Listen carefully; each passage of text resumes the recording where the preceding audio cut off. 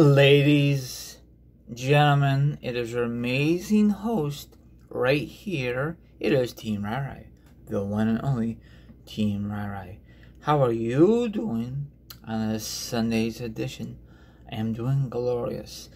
Today is the first Sunday of the NFL season. Thank God it is back.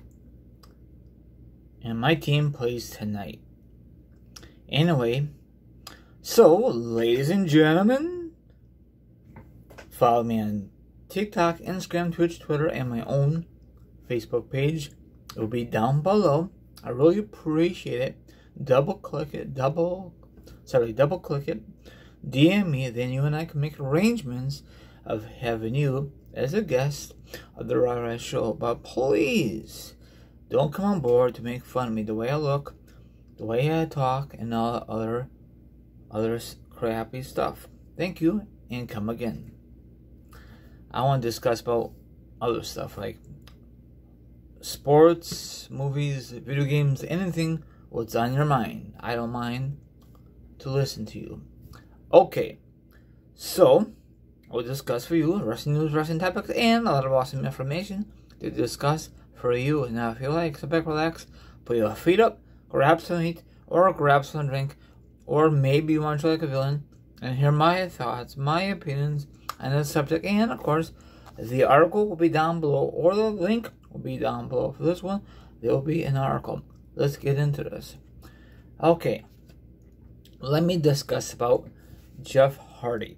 Now, I know a lot of you, or maybe a few of you, are very mad with the WWE. How they treating Jeff Hardy. He's now in the 24/7 title picture, or he is the 24/7 champion. I don't know. I don't recall. Oh, actually, I don't remember.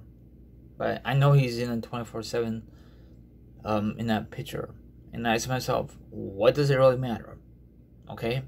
He can't be the top of the guy all the flipping time. Fans are so flipping picky, you know? I know the 24/7 belt is a flipping joke, but this is a PG era kind of stuff. You gotta deal with it, or don't watch WWE anymore, okay? Quit your complaining, people. You guys are never happy with any wrestling, what's going on in the world today, except AEW, until things go wrong with that company. But right now, things are doing very good for that company. But anyway, back what I was saying about Jeff Hardy. He really wanted to do like a cinematic tag team kind of match. Does he run the company? No, he does not. So it may not even happen. I guarantee W will not grant his wish. Just wait. Jeff Hardy was on a recent episode of the Wrestling Inside the Rope with James Stewart. During it, he made it known that he wants a cinematic with the Usos. That'd be awesome, but frankly, we all know that's never gonna happen. Okay? Now, when they filmed the cinematic match with Taker versus AJ Styles, that took a long time to prepare. And do you think WWE's going to do this again? Maybe, maybe not. You know, it was let me slow down. It was once in a lifetime. That kind of thing. Because it takes a long time to prepare, okay? It was epic. Nothing will ever top that. Nothing. It was very good. Okay? Now Jeff Hardy wants to face the Usos. It won't be as good because his brother is in AEW. So who's he gonna get? He's gonna be like 2-on-1 handicap match? No. He's gotta find a partner. And I doubt it that he could find a partner with his same skills. You know what I'm saying? So, you know, a lot of you think that Jeff Hardy should have went to AEW. Why? Is it because it's the hottest thing right now? You know, no bashing with the company, but they have too much talent as it is. I'm sorry. Okay? You know, they don't need to keep sending these former WWE superstars just because they're not working out with WWE. You know, you have ROH, you have New Japan, you have all the wrestling companies besides WWE and AEW. But I guess we'll see what's going to happen. But I think Jeff Hardy should leave. But will he leave? I don't know. I know you're going to say he should have leave because they're not treating him right. You know, there's a lot of guys and a lot of females not happy with the company, you know. I guarantee you they're not happy. You know? So, I mean, I'd love to see a cinematic match with the Usos and Jeff Hardy, but one question is, I don't think it's going to work out. It'd be a total disaster with no Matt Hardy. So, what's the point of it, you know? Or maybe, just maybe, Jeff Hardy has a surprise that we don't know about for a tag team partner.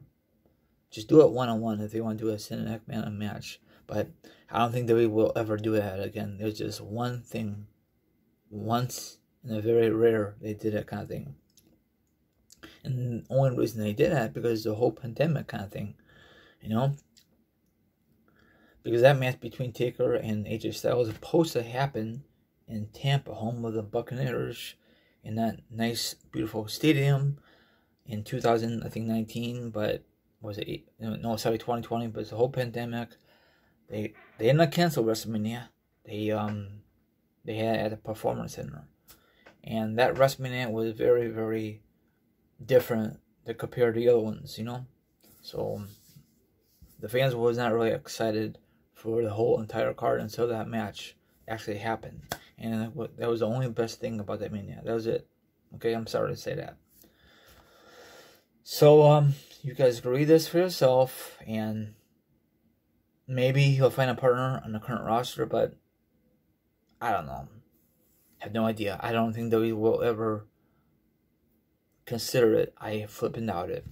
So what's your thoughts on this?